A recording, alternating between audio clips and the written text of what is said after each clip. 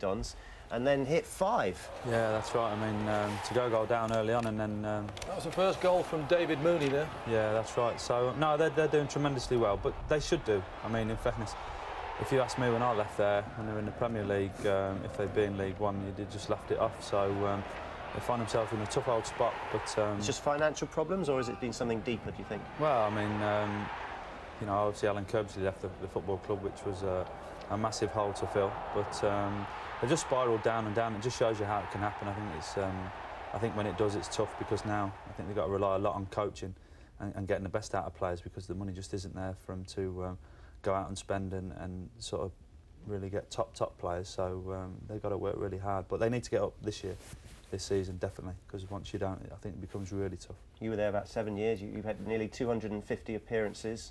You played at the top level with them. It's a great club, isn't it? Yeah, I mean, probably where I feel or felt the most comfortable. I think to play and play your best, I think you need to be comfortable in your surroundings, happy with the people you're playing with, and we had a fantastic bunch of players.